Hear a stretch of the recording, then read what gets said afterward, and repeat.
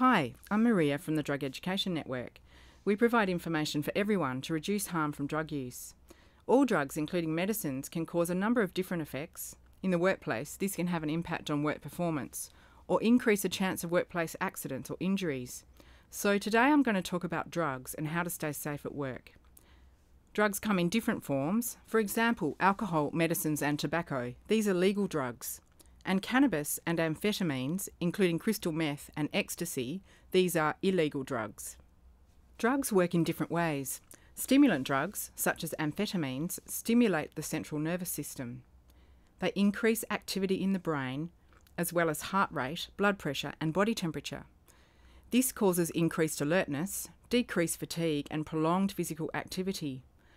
Stimulants can also improve mood and increase self-confidence.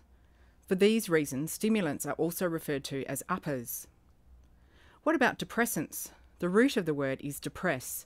This doesn't mean to feel sad or down, but it means to reduce your level of activity. Depressants slow down the central nervous system.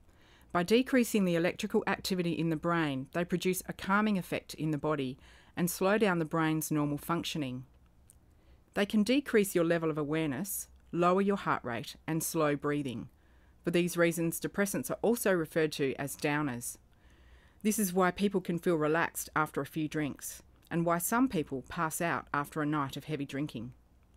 While depressants can be used safely, they are dangerous if used incorrectly, and many are available only by prescription or even illegally.